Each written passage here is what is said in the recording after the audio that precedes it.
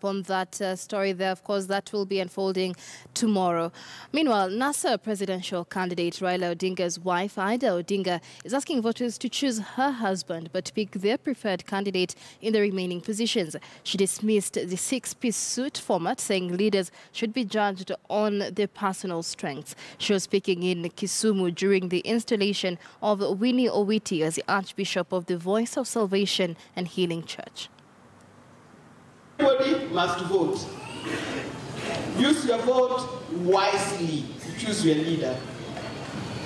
But I would say choose Raila Amolo Odinga for presidential.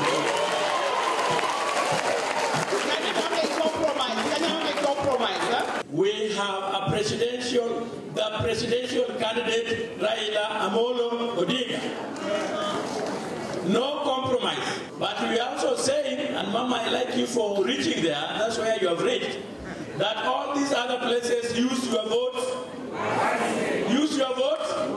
It is necessary that we observe peace at all times during this electioneering period. Let's hear the other people, let's hear their views, let's hear what they want to say.